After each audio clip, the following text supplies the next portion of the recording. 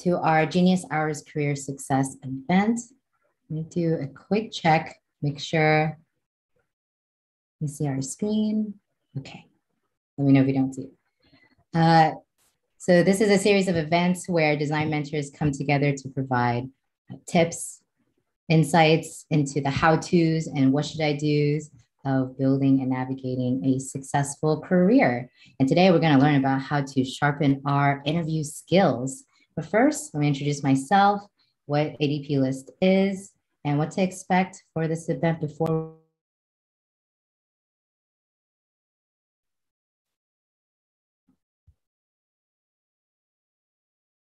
Right. So first, my name is Ying Yao. My pronouns are she, her. I'm a senior UX designer at Honeywell, co-organizer of Ladies at UX Atlanta, and a design mentor at ADPList and Design Buddies.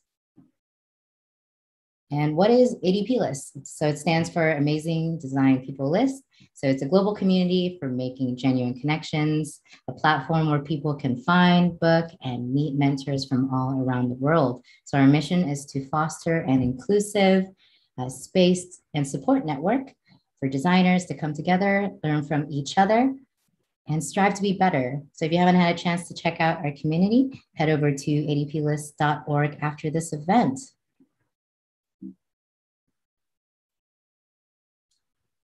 All right, we have some community milestones that we're super proud of. So since ADPList started last year, we have grown immensely. We now have over 2,000 mentors on the platform, leading to over 5,000 one-on-one sessions. And we've hosted over 80 events, tackling a variety of topics. And pro tip, a lot of these events are recorded. I saw a couple of questions in the chat, and they're shared on our YouTube channel. So with our platform touching over 70 countries, we're very proud of the global impact that we've had on connecting people together. All right, a couple of housekeeping guidelines and rules for this event. This will be recorded and will be accessible afterwards. We have a handy dandy Pigeonhole link that we will use for our Q&A. And the nice thing about that is that you get to vote for which question you want our speakers to tackle. Please no hate speech or discriminatory behavior. Keep it nice and cool. And as is our tradition, we will take a group selfie in just a moment. And finally, please share your takeaways on social media by tagging at ADPList and hashtag #AmazingTogether. Okay, with that, I'm going to stop sharing my screen so we can do our selfie. So if you can turn on your cameras, bring your happiest smiles. We're going to do our selfie and then kick off the event. Okay, Mishopi, whenever you're ready. Okay, thank you so much, everyone. I can see all the amazing smiling faces over there. There are about 7 screens, so I'll quickly go through those screens and we can continue. So please hold your pose, smile, give us beautiful smiles. Screen 1, 3, 2, 1, go. Okay. Now I'm going to go to screen 2, 3, 2, 1, go. Amazing. Happy faces out there. Screen 3, 3, 2, 1, go. And I'll quickly do screen 4, 3, 2, 1, go. Screen 5. Almost there. Yeah, almost there, almost there, almost there. Screen 6, 7, and the last screen. Screen 8. And yes, that is it. Thank you so much. Back to you. Good job, everyone. Sunny smiles all around. Okay, so today we're going to learn how to sharpen our interview skills like we would sharpen a fine blade with intention, practice, and precision. So interviews are key for landing your next job, but not everyone knows how to ace them and stand out in a pool of candidates in the market. So how do you prepare and showcase your best and brightest professional self for your next interview? So our guest speakers today, Jen Enrique, who's a staff product designer from Slack, and Mahak Sharma, who's a senior product designer from Agoda Services, will share their tips and first-hand experiences so you can sharpen your interview skills and land your dream job. And then afterwards, we will do an AMA with our speakers. So if you have any burning questions, please use that Pigeonhole link in the chat to submit your question and we can review them afterwards. Okay, with that, Jen, Mahak, if you can unmute yourselves and give a short introduction, who you are, your role fun fact about yourself, and then I'll hand it over to you. So great. Thanks, Ying. Matt, do you want to go first? Okay, cool. Hey guys, really nice to meet you today. My name is Mehak and I am a senior product designer with Agoda for the last 2 years. And I have been a UX designer for about 6 years. And I've been working with ADPList for the past 6 months. And I have covered both sides of enterprise design as well as consumer design. And I'm very happy to be here. Fun fact about me is that I'm a certified scuba diving instructor. Thank you. Nice. Hi, everyone. I'm Jen. Pronouns are she, her, hers. I'm a staff product designer at Slack. I've had 14 years of experience doing design just across consumer, enterprise, mobile, like almost growth design. And now I work at Slack on just business software and connecting the world. And a fun fact about me is that last year I spent over 270 hours playing Animal Crossing. No regrets. So excited everyone's here today. And really hoping we can share what we know from our time working at our respective companies and from within our careers. Let's see if I can move forward. And just so excited to be able to like talk with you all and hear your questions and hopefully get to some questions in the Q&A after. So what you can expect, we'll go over the hiring funnel. It's a really nice way to think about a framework for approaching hiring and like preparing for your interviews. And then we'll go into some tips for how to prepare for different parts of that on-site interview. And then we just have a few things at the end about mindset in general. Cool. So thanks Jen for the great introduction. So as Jen said that let's go over the hiring funnel. So this is the entire process of hiring. And these are the series of stages through which a candidate is considered for employment. And as we all know, like when you apply to jobs, there are like about hundreds and thousands of applicants. And then the entire funnel keeps going into like smaller steps. And finally, it's only about like a quarter or like even lesser than that, the people who actually come in for the interviews, and post that if you're really successful for the interview, then the offer gets extended. So today I think we'll explain a little more about the hiring funnel and where do presentation and interviews come in. Next slide. So at every stage of the funnel, from the very top, when you first submit your application to like when you get the offer, there's like different skills that you'll be flexing and showcasing. So at the very top of the funnel, when you apply, recruiters and hiring managers want to see your portfolio. And that portfolio, it's usually a website. Sometimes people submit slides or PDFs. That portfolio is supposed to give them an idea of like who you are as a designer and how you solve problems. And often that, like if you have a really stellar portfolio, if like the stars align and what you have shown in your portfolio matches what they're looking for, you'll move on to the first call. So a recruiter might reach out, a hiring manager might reach out and just schedule some time to chat with you. And this is your chance to kind of show your personality, talk about you and what you're really interested in your work, and also just convey how excited you are in the company. And once you pass that one, if the recruiter or hiring manager thinks like, you know what, I think they have the package, they have the portfolio, they've demonstrated they can do the work and they've demonstrated interest and passion for this role, they'll bring you on site. I put it in quotes here because these days it's often remote. But that interview is meant to help the team who hasn't really seen your portfolio yet get a sense of how you talk about your work and how you solve problems. So who you talk to on that first phone call might not be the people or the person you talk to on the onsite. And oftentimes it is comprised of like a presentation to begin with a number of people, some who might be on the team you're joining, and then interviews one-on-one with folks on the team.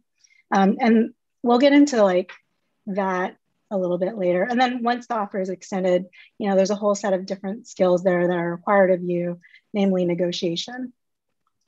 But for today, we'll be focusing on a little bit on presentations, but mostly on the interviews, because we think like the interviews is where you can really showcase who you are if you come in prepared and can just like knock it out of the park. And just before we get into the tips and like how to prepare, we just want to convey to you all that the majority of interviews are set up to ask questions. So they're really looking for you to talk about your process, your design quality, how you define quality, your behavior, especially in challenging situations and conflict, and just your general approach to design and your general mindset. This gives them a really good idea of how you might fare working there. And oftentimes hiring managers are really looking for like a really good combination of things here. You don't have to be a super experienced designer or like the best at everything, but you should be showcasing your awareness and your ability to kind of think through things and tell stories and convey what you need to really clearly. Cool. So as Jen mentioned, like this is a time when a lot of people ask us questions and we can like really, present ourselves to the companies and, sort of give information about ourselves. So basically this is your interview is your opportunity to drive the process by yourself. And when I say what is driving the interview really mean? So this is your opportunity to like take initiative. So, like it's always good to have an introduction from the interviewers and the company about themselves a little bit. And then you can always, start to introduce yourself and basically express why are you interested in the company and, like some of the fun facts that interested you to gravitate towards the company. And this is your chance to even showcase like one or two of your top case studies and like really drive through what you have worked on and like what was the challenges that you faced in the product or the project and go in depth with your case studies. And this is also a very good opportunity for candidates to ask questions about the company. So for example, like a lot of things like you might not understand, for example, like, like how is the design culture at the company? Like how do the, diversity, how do diversity rules sort of apply in the company? And, what sort of professional development opportunities are there for you, and does the design company like really critique their work? So this also gives you a very good idea to sort of understand that would your personality or your work in the future also work for the company as much as the company would sort of like want you. So yeah. So taking initiative, like I said, like it's about asking expectations for the on-site, like once you're in a different location, like how do like the office setup work, like who are you going to be working with in certain projects. And like I mentioned, like why are you excited about joining the company? So I think like I do take a few interviews for Agoda, and like it's always interesting to know if the candidate has come up with some sort of a interesting insight. For example, like I'm in the travel business right now and it's not really doing well, but then there are a lot of people who come up and say like, hey, you know what, I'm interested to apply in Agoda because this is an opportunity to improve the user experience so that when travel finally opens up, we can have like a really good experience for travelers. And this seems to be like a really interesting insight for me when I hear that people talk about like why are they interested, rather than like a very standard line about like, hey, I'm a UX designer, I love UX and that's what I want. So just give yourself that edge. And in your project presentation, like you can always go more in depth than what is there in your portfolio. So for example, you can openly talk about your challenges and why something was designed a certain way but did not showcase in the same way because of tech constraints, etc., etc. Or do you have like, can you justify why your project is a certain way depending on like what data or information or research you did? And always be prepared for answering for asking questions to the company, because that also is taken in a very, very positive way, and it shows that you're very interested to apply with the company. Yeah, and just to add on to that, I've been on the other side of hiring for the past few years for like mid-sized to larger companies. And we always make note when we do our write-ups of candidates, like the questions they ask us. And we really notice like across interviews, if the candidate asks each interviewer a different question that kind of digs into different aspects of what they're interested in the design team or the design culture or the company at large. And I think it shows like a lot of maturity if you are thinking about what you want and asking the questions to get the answers that will help you make the decision if this is the right company for you. Agreed. Yep. So we're going to go into 3 parts about how to prepare for different types of questions. This first one is about process questions. So oftentimes questions will be asked of you about how you work and solve problems. And this will often, tie in really directly to your presentation. And so what's important here? Like the hiring manager, your future potential teammates, they all want to know how you present your work and tell the story of your work. They want to know, like for your case study, why the project matters, that you understand the business needs supporting it or driving it. And they want to know that you understand the pain points and needs of your users. So it's really clear what you're designing for and what your goals are in your process of solving problems.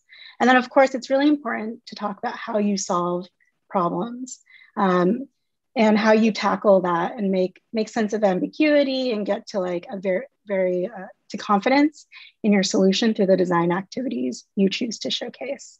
And then this is a bonus. Like I know for a lot of new designers or people right out of school, that it's a lot harder to demonstrate stakeholder management or even data-informed design.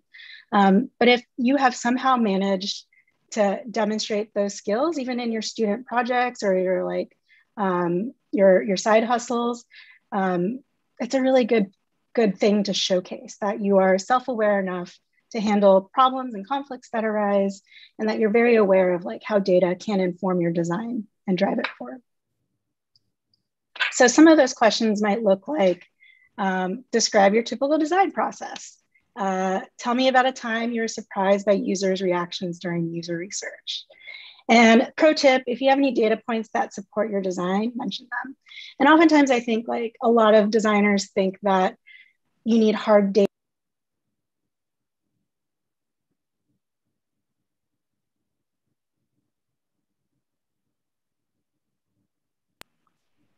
Have I been muted? No. But oftentimes data also can be qualitative. It can be like something that you observed in maybe guerrilla research or like user testing you've run. And it doesn't have to be like a hard number and quantitative all the time.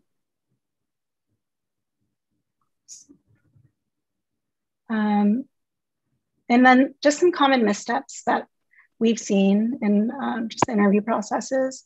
Sometimes the why, what, and how don't actually map back to the final work or outcome. And the specifically is like in the presentation in case studies. And you might get a hint of that happening or people not quite connecting it when you get questions during your presentation. And oftentimes those questions aren't like a thing to be scared about. Sometimes like I know that I purposely ask like hard questions during a presentation just to get a sense of how someone handles like talking about conflict or being challenged in the design solution they chose. So it's definitely not a time to get defensive. It's just like a time to be curious about what they're looking for, and then acknowledging if maybe there's gaps in your process. Another common misstep is sometimes there's a missing explanation or justification of the design activities that are chosen. And it's good to be just very intentional and like connect what you're doing to the final outcome, especially if it's helping you like remove ambiguity and get really clear about the solutions that you've come up with. And it's okay to be different. So like every design process is different. There's never a perfect design process, and it's especially true like when you become a working designer, you'll start to see like different problems require different ways of approaching it, different design activities. And sometimes you might not need to do user research for something that's very straightforward, or you might have a problem that requires a lot of user research and design research upfront. And then lastly, sometimes there's too much focus on the context. And so I've seen designers get caught up in the story of telling the story. And there might be like many slides about like the team makeup and who's on the team, and like a big diagram about the design process. Oftentimes that's more of a distraction, and really like your main focus should be on conveying how you solved the problem. Cool. So next step is to how to prepare for design quality questions. So what do we mean by design quality? So design quality means like the output of your work. Next slide. So showing the design quality of your work is very important as a designer. And, like this could be like also like a very crucial step where you can actually showcase your work and showcase the output, and also like go behind the scenes of what was done in the project. And so basically companies want to be able to hear that how can you simplify complexity.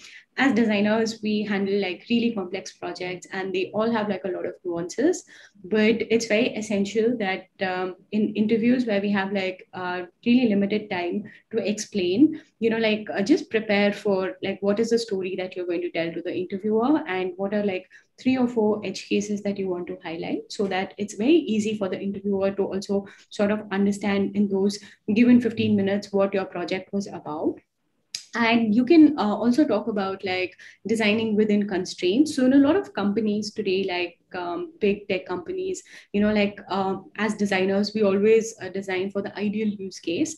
But a lot of times what we design does not go into production because it could be a lot of issues. For example, like the dev teams are like really tiny, or there are like a lot of constraints. And sometimes teams just decide to go scrappy.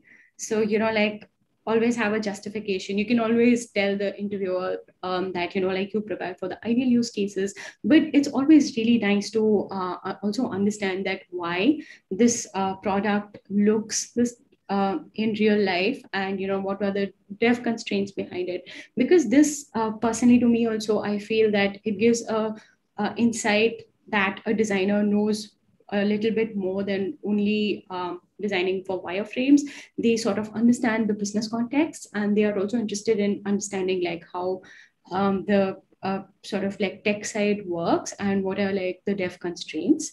And more than that, also you can also focus on your case studies, where you can showcase that why you chose one sort of an interaction over the other. What in your case, it could be possible that in your case, like one interaction could really work well than something very similar. And also, like I mentioned before, like if you can tease out any of the edge cases that you could take care of, that is a bonus point, because it just shows that, just you looked at the happy flow, but you also looked at like the edge cases, which could like really help users to it could help the end users to take care of like certain scenarios. Next slide. Cool. So a few design quality questions that can be asked in interviews is that what were some of the challenges that you faced during the development of your design? So feel free to step into sort of talking about the nuances of like discussing the design with the product team, discussing it with the dev teams. And also it's interesting to know if you came up with a design and were able to incorporate some other feedback based on like design critiques, or based on like some discussions with development, where you realize that, a certain use case or design could not go well. So that's why you changed it. And that also gives a lot of insight into like how you collaborate with the other teams in your company. And also like justification of like why you chose like one UI pattern over another. Next slide. Cool. So some of the common missteps in this step can also be that, a lot of times like, we don't give credit to the team. And as an interviewer, it sometimes becomes very clear when a use case or project has come in front of you and the design and the designer pretty much says that, hey, you know what, I designed from end to end, which is true in certain cases, it is possible. But if you have collaborated with someone, or if there's been any sort of a design input, make sure you also credit the other teammates and other team members, because it just shows like that you can also play as a as a team player, and you're not like an individual contributor who just, like, so it definitely like gives you brownie points. And yeah, so sometimes a lot of time when you also come with the final design, so a lot of time the interviewers will also ask, like, did you have any sort of a design critique within the company? Or even like as a designer, it's always good that once you're done with the use case, just like sit together with different heads in your company and sort of like try to figure out like if you've missed out any blind spot in the use case, and this can be really helpful for the entire process. And yeah, so the third point would be that, like sometimes we see I see that, like the final prototype looks very, very different from what use case has been thought of. But the end case, like mostly it looks like really swanky, and maybe it never justifies exactly like what pattern should be useful, like what flow is helpful, or like what color or typography you've used. And I think I observe this a lot in portfolios, because like this really makes a difference.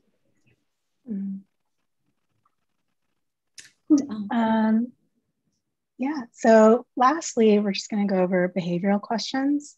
So this is common in all interviews. You might be asked questions around how you handle conflict and how you approach collaboration. So this is primarily for you to showcase like how you've handled the following with like concrete evidence, aka the stories you tell, how you handle interpersonal conflict and how you work with people. Because we're all human. It's not perfect in every workplace. Not all personalities get along really like smoothly and automatically. You have to kind of interact with people and figure out how to move forward together. And that might include interpersonal conflict. It might also happen across difficult project constraints. And companies want to hear how you creatively work within those constraints. And it might also include questions around missteps and how you recover, or just like general time management. So some of the examples of those kinds of questions are like, describe a situation in which you are able to persuade someone to see your way of thinking successfully. And they often start the same way too.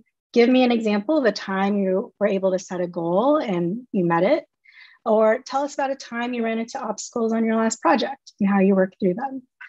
And this is definitely the time to like practice humility and be really self-aware. And so there's one method that I recommend to all my mentees who are going through the interview process around how to prepare for behavioral questions. And it's the STAR method. And this is like a way of telling a story. And so there's different parts to this. There's situation, there's task, there's action, and result. And what this might look like in practice, I have an example set up here. And it's a lot of words, so I'll just read it out loud. But basically, you set up the situation. And this is actually from a project I've done many years ago. So before working on a new sign-up flow, I learned the front-end developer had a reputation for being really difficult to work with. Multiple designers have worked with him and really did not enjoy that time. And there are a few deadlines missed on past projects. So for this one, I really wanted to make sure that we are successful and can make that deadline. And I felt that the way to get there is to help the team feel invested in the work itself. So I decided to ask for feedback, especially from that front-end developer throughout my design process, so that they were excited for the work, the team was excited for it, and that we could be supportive of each other as we worked on it and got to the finish line. So he ended up suggesting some pretty good creative solutions, became a really good partner for me as we worked through feasibility, and we ended up releasing our project early. And so you can see there's like 3 sentences here, and I hit the situation, task, action, and result.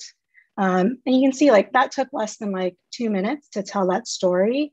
And my recommendation to people is like, look up a list of behavioral questions online for interviews. And you can start to see the commonality, like the themes across all of them. And you might need maybe like 4 to 5 stories that you can flex and kind of adjust for any of those questions. So some common missteps around these are sometimes the stories are really like kind of winding and pretty vague without a clear beginning, middle, or end. It's generally not a good sign if your interviewer has to ask you to clarify or like restate the question to get to the answer they're looking for. And then sometimes people don't answer these questions directly because it kind of hits a nerve when you have to talk about something or a situation that's not easy. We all handle difficult situations really differently. And, you know, I really vibe with this because like I'm generally an avoidant person, but this is like the time for you to just be like brave and courageous and just put it out there. And then another misstep is talking negatively about teammates, about the company or your users in any way. It really doesn't reflect well on you when like something like that happens. And I might ask you to kind of reconsider how you tell those stories if that comes up and try to find something positive about those challenging situations. And I say within reason, because there are some situations that are just like beyond tolerance. But if you can find a way to spin a situation and make it positive, it says a lot about you and your character and your resilience. And it's a very attractive quality for hiring managers because the reality is there's always going to be something that comes up in a project, because when people are under pressure or there's a deadline or it's like a high profile project or there's a lot riding on it, sometimes like not everyone is going to play nice. And then the last one is sometimes folks have a difficulty admitting to mistakes or missteps. So it's kind of like the classic, like, tell me about a weakness about yourself. And you really just say a strength. There's a way of approaching this where you can be humble and acknowledge things about yourself, but also spin it and say like, and showcase that you are resilient and you think strategically. And then just a little bit about mindset. So, you know, interviewing, looking for a job, everything around it, it's like a deeply vulnerable process. It's like really hard to go through because, you know, you're sending your information out in the world and you're hoping for a response back. And with that, like uncertainty and ambiguity, there's a lot of like unknowns. And sometimes we still tell stories about ourselves that aren't true, about why we don't get the email back, why no one's responding. And so I think this is something that I like to emphasize with folks is like, it's okay. Like this is like a hard process. Everyone's kind of going through it in a very similar way.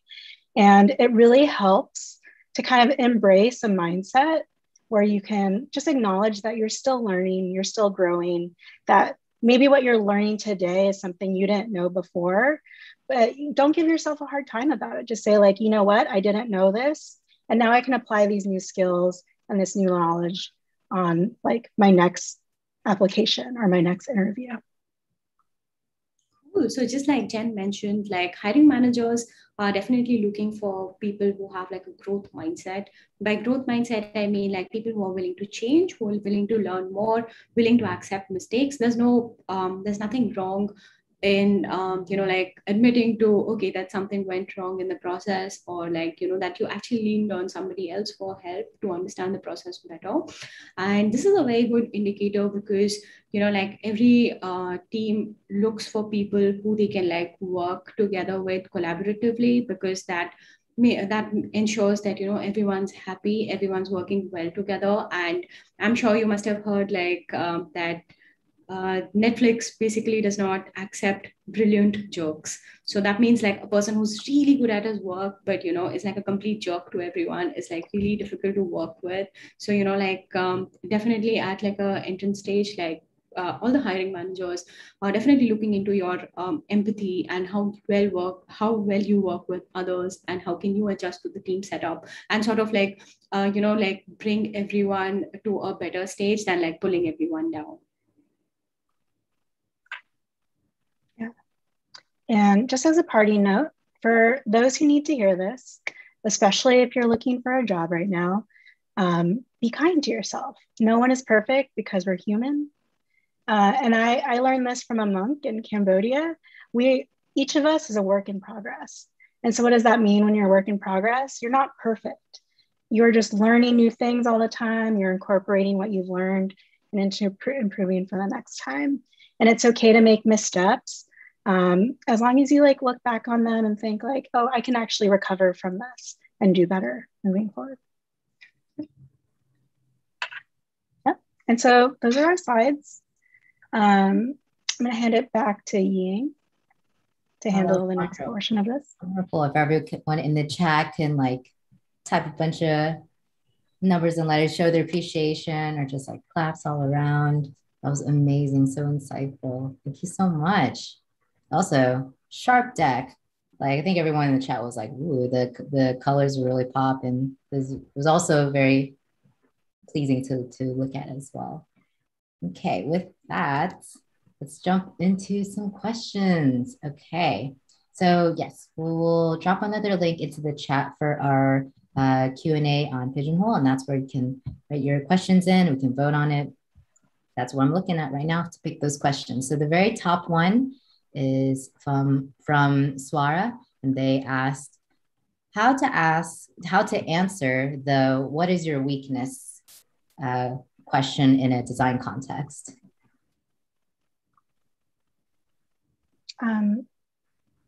You can talk, you don't have to be personal about it. You can be about the work itself. So I've worked with one designer who like really felt like she didn't go deep, like in terms of exploring all possibilities for an interaction pattern or like a layout. And so, because she gets just so excited about like getting to the solution and feeling really good about like maybe the first or second one that she's explored. So that's something you can bring up too, is just like, sometimes you miss kind of like going deep in the process because you just find the comfort in kind of getting to the solution really quickly. But then you can spin that around and say like, yeah, but this is something I'm self-aware about and I'm trying to work on, and something I'm trying to like get better about. And it can apply to a lot of different things. It's kind of like, this very like trite metaphor, but it's like when you go on a first date, you're not really going to unload on that person and say like, well, I'm really conflict avoidant, and like I don't like talking to people I don't like, and like I don't like doing the research that like precedes the work itself. Like you're not going to lay it all out there right up front, but you're going to talk about things that are like relatable and that can showcase that you are someone who's capable of and willing to grow. Like that, just like don't just give them a running list. Like here's a bullet list of everything about me. Mm-hmm. Nahak, do you have your perspective on it as well? I think I completely agree to what Jen said, and yeah, that's it. I think I leave it at that. Awesome. Okay. Ooh, this one got a lot of votes. This is from Maddie, and they asked, how do we overcome the you don't have enough projects or experience rejection? That's an interesting question. I think, to be honest, like if you've actually gone in your case study, like if you've sort of like iterated all of the different edge cases and sort of like gone through your entire process, I would really say that there's no like, because in our company at Ahuda we hire like real like freshers at all the time, and there's no real reason to say no to anyone like that. But what we look in for freshers is that they understand the UX process, the user story process, problem areas process really well. And if they have like a slight idea of like how it can really depend, like if you've not worked with the project manager, that's okay, but then like how did you prioritize which problem to work with, and how did you justify your research, and were you able to find out some loopholes, and it was just not like a perfect process where you went like, hey, this is the problem, this is the research, and I got like 100% result saying yes, that this is a problem and this is what I solved for. So if anyone who can like justify this process really well gives us a very good understanding of how they are able to learn the process better in the next steps, and yeah, definitely would consider them to be a part of our team. Yeah, I might add, like, this is a really hard one, and I acknowledge, like, it's one of the hardest things to hear when you're starting out, because it's like this like cycle of like, well, I don't have enough projects. Like, how do I get projects to get, you know, it's a circle. Sometimes there's a few tactics I think that could work.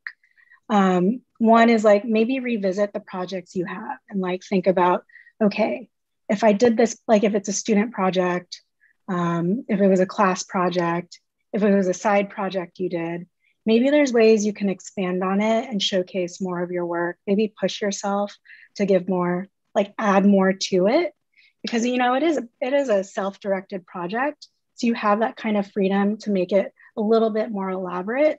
And that might be enough to catch the eye of a hiring manager who's like, oh, you know what? This person has some promise as a young designer. They just need experience to practice on. And another way of doing it, this is like a really hard one because it's like you have to find the jobs that are willing to take on the junior designers. And I hate saying it because it's like, okay, but where are they? And like, how do you find them? And I know of some designers who've like really hustled, like they've cold emailed hiring managers for teams they want to join on LinkedIn and built relationships with designers they really admire in the industry. And that really goes a long way because sometimes those folks get told about the positions before they're posted. And so there's like an element to like, what can you do to build your network and get to know other designers and just kind of like learn what they did to break into the industry, to see if there's something you can like glean or learn from there. It's really helpful. It's like, what are some tips that we can slowly edge our way outside of that cycle? Two things that I've mentioned to my mentees before is during the interview process, you kind of do a gut check or status check with the interviewer, like as you're talking through your case study. Like for an example, like, so I utilized this methodology to get this result. This is how I solved the problem. Is this something that aligns with your team's current processes, or do you feel like there's some differences we can talk about? Trying to see if you can gauge their expectation of experience during the interview.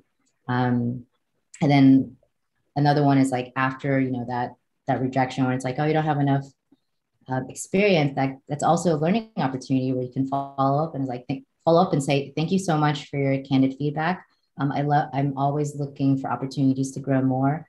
To help kind of guide me can you help me understand your definition of like certain levels of experience? Does that mean understanding this certain process or the skill set? You know, trying to see if you can tease more details out of the interviewer to give you some guiding points to work towards. And then who knows, that might highlight in them like, oh, this person is like, even if they are being rejected, they are looking for opportunities to grow. And all I have to do is just give them some pointers on like this area or this particular skill set. And then who knows, they may be the first person in my mind a few months later or a year later from that, because they followed up with me maybe like a month later and like, hey, just want to check in with you. Thank you so much for your feedback. This is how I've integrated into part of my learning process and just wanted to show it to you. And that can go a long way with leaving a great impression and opening the door to more opportunities down the road. Yeah, I love that. Yeah, I've had a few candidates who didn't get a job like at the companies I worked at who've like followed up and said like, I really enjoyed our interview and I want to stay in touch. And like, that really makes an impression on me personally, because I'm like, yeah, I enjoyed that too. And I'm glad they want to like keep that connection and like potentially could work together in the future where there's the right opportunity for them. So there's always ways to kind of find the silver lining, find it. It's a long game, that's for sure. But that's what building relationships is. It's that patience and resilience, and exactly. The rejection of any type is very hard as well. And then one thing to understand about the interview process is there's so many pieces and factors in place that may not even be related to how you did during the interview. That maybe the company decided that the position was filled by an internal resource, or they lost budget, or all these things happen. So you only have control over what you can do. And so those are the actions that you can take to just like improve your odds for like the next opportunity. Next one. So this is from Anonymous. How do you, this one's good. So at every interview phase, as you go through it, compensation and salary come up. So they had asked, how do you answer questions about salary expectations? Yeah. I have my tips. Mac, did you want to go first? No, sure, go ahead. So I learned this because I worked with a coach who taught me how to negotiate. I am not a negotiator, like naturally. I'm a very like people-pleasing person. And so a really good thing to remember, like throughout the process is like, it depends on what company and like how aggressive they are. Some recruiters are trying to get that answer right out the gate because they don't want to bring people in with unrealistic expectations for the role.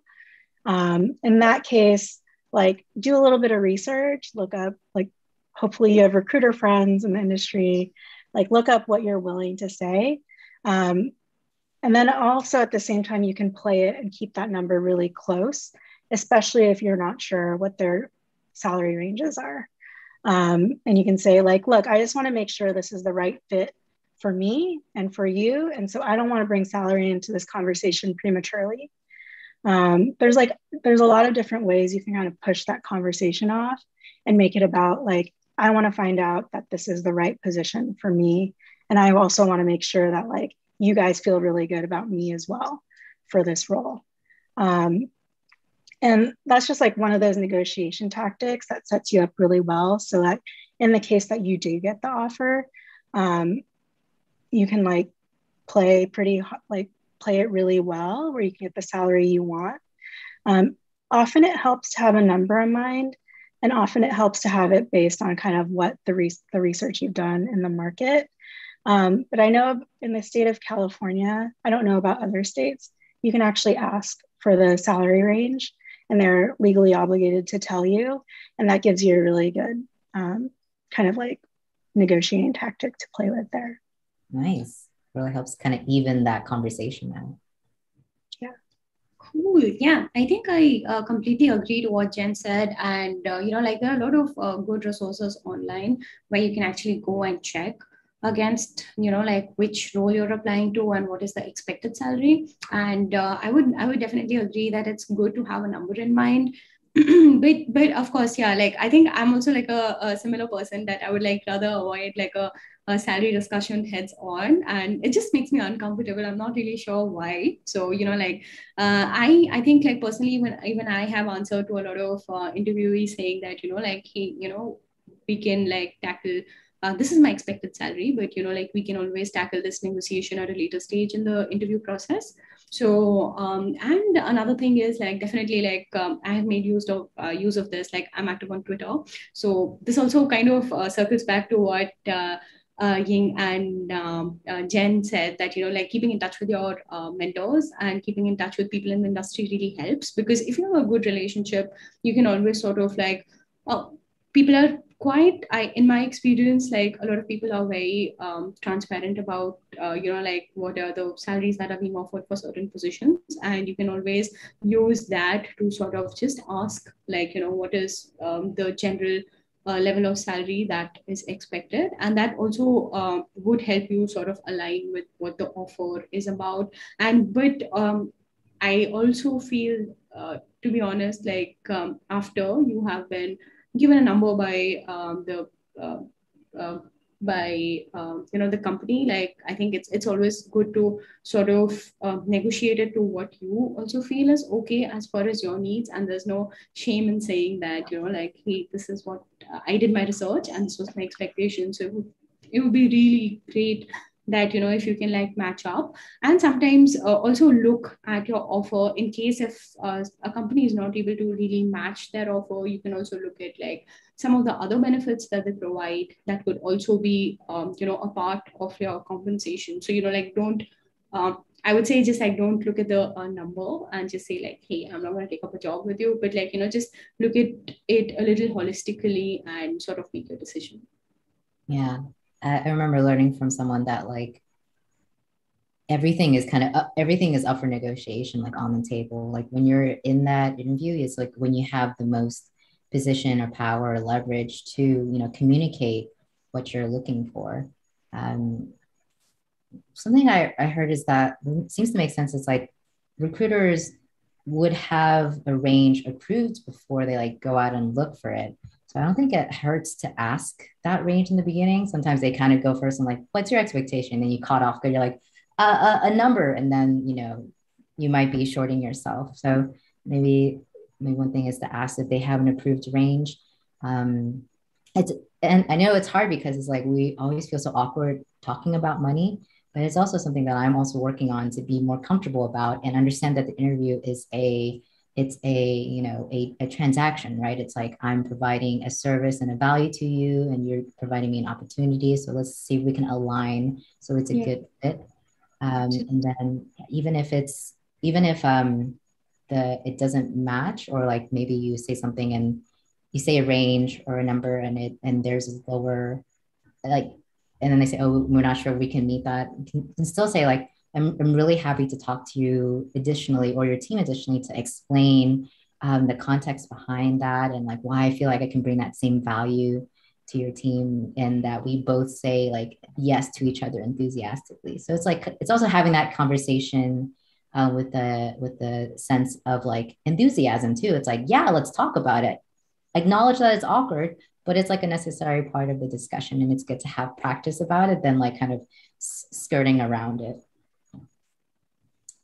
Right. Next one is how do you justify decisions related to color and components that are coming from the design system? So for example, why did you choose that color? It's in the design library, we can use another shade. So like explaining some of the design decisions that were standardized or turned into a process before this person entered in, and how do they include that into part of their answer when they're asked about it in an interview? Yeah. Sure. So I think that's a very interesting question. And, like I come back, I was working at SAP where we have like a really like a real good library of components, colors, like everything defined, because we had to really align with one design language. And a lot of times, like I was working on certain edge cases that were not really like standard for SAP. And there was a lot of difficulty to sort of talk about like color changes, etc. And towards the end, like in my implemented design, that was not done. But what I did in my portfolio was that I added a screenshot of like what my ideal expectation was, like the direction I wanted to take this project in, and sort of I justified it that it was not for the standard SAP customers, and this was like an experiment. So I was also like very transparent to sort of explain that it's difficult for a company at a large scale to make changes for like one or two edge cases. But like I spoke to the design systems team and sort of like told them that, hey, you know what, if we can't add it today, that's okay, but in the future we should like sort of consider adding this, because there could be like more use cases, and like companies expanding. So I think what matters is that like if you can show that you had a discussion around it. And to be honest, I don't think it's like a bad thing that if the design system didn't listen to you, but then at least you did your own best and like spoke to them and brought out that use case. And also like in your portfolio, just feel free to like, showcase like what was the design that was in your mind. Maybe you don't have to show the entire flow, but just like a screenshot of what you thought was like really relevant for the project or for the users. Yeah.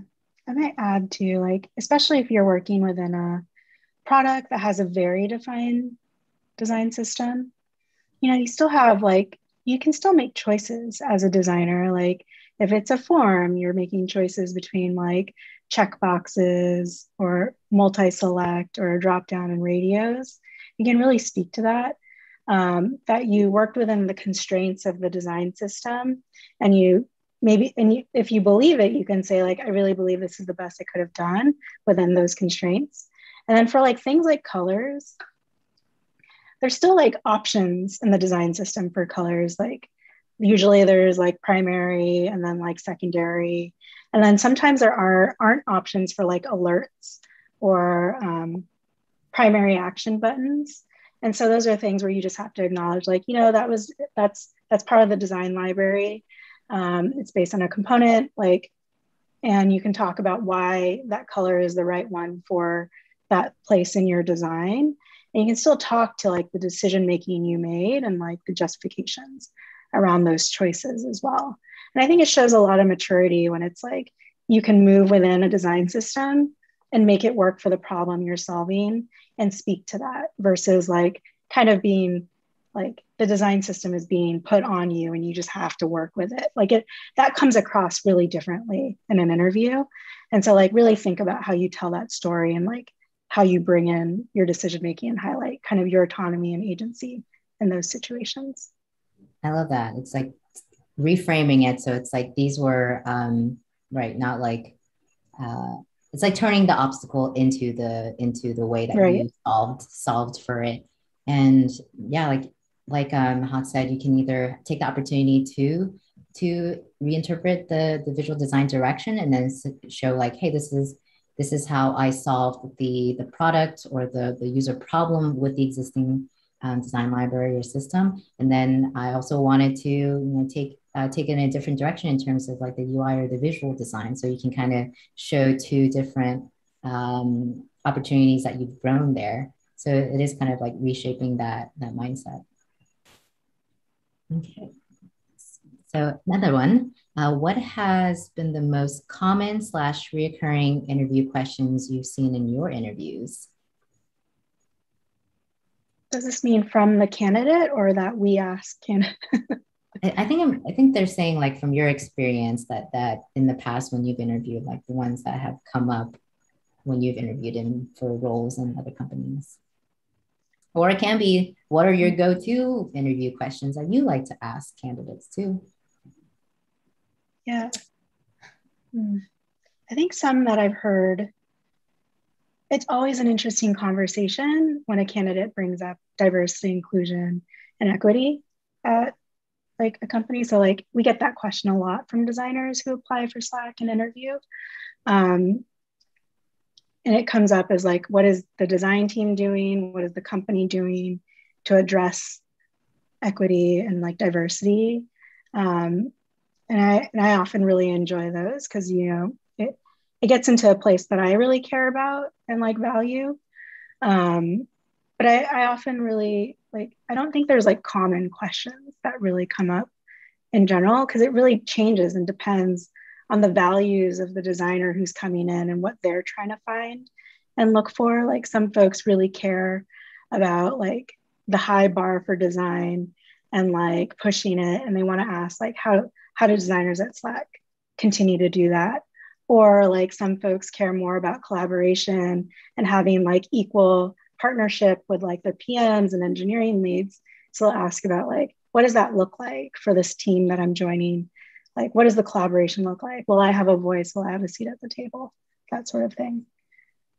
Sure. I think for me, it's kind of similar as well, but like Agoda is kind of known as like a very data first company. So a lot of time, like the questions that I get asked is like, how does design like advocate in a world of data? Like, because, like, how is it that we balance like user needs plus data and come up with a design solution? And I think this is like one of the most asked questions. Secondly, would also be like, what is the style of collaboration at Agoda? And, how do you like really be able to have conversations with the PMs, and sometimes it's even the VPs of the company, because it's like a really open structure. So, how do you like really bring your point across, like being fearless, still being respectful, and respectful of like time, respectful of like how well have you thought of the design solution, or whatever the problem is. Yeah, I think yes. And for data, like my answer is always like that, data is like, it's just information that's there. There's no need to be scared of data. Like, try to be friends with data, and data can also be like in terms of like what the engineering team collects, like the usage, but data is also research, right? At the end of the day, we have to understand that research also like translates into numbers. And as a designer, it's a great skill to have. And just don't be afraid of the numbers. Ask someone, ask for help. It really depends on you, on how you interpret it. And sort of like, who do you ask around you to interpret it for you, and how you translate it into the betterment of your design. That's great. So the types of questions that come up is going to depend on the context of the interview, or the defining characteristics or values for that company, that you can kind of maybe pull from the company bio, or about the role description, that you can then kind of get an understanding of what that structure would be like, as well as asking the HR recruiter as well, to have some context on like, hey, what to expect, or like, so I can be best prepared. I want to make sure I put my best foot forward and show you the best of what I have. Thank you so much. All right, guys, with that, we're at time. So thank you. Let's thank Jen and Mahak for sharing the personal stories and strategies with us. Let's give it up to our speakers. Thank you so much for sharing their time and their wisdom. And thank you again so much for coming. We had such a great turnout today. I hope this was super valuable, informative for you. That's our goal. That's what we strive towards. And with that, I'm going to wish everybody goodbye, and for our organizers and speakers to stick around. So to all of our attendees, thank you for coming. Be happy, be safe, and we'll see you all soon. Thank you for coming. Thank you, everyone. That was so fun. Really appreciate it. Yes, thank you guys like killed it with all those like rapid fire questions too.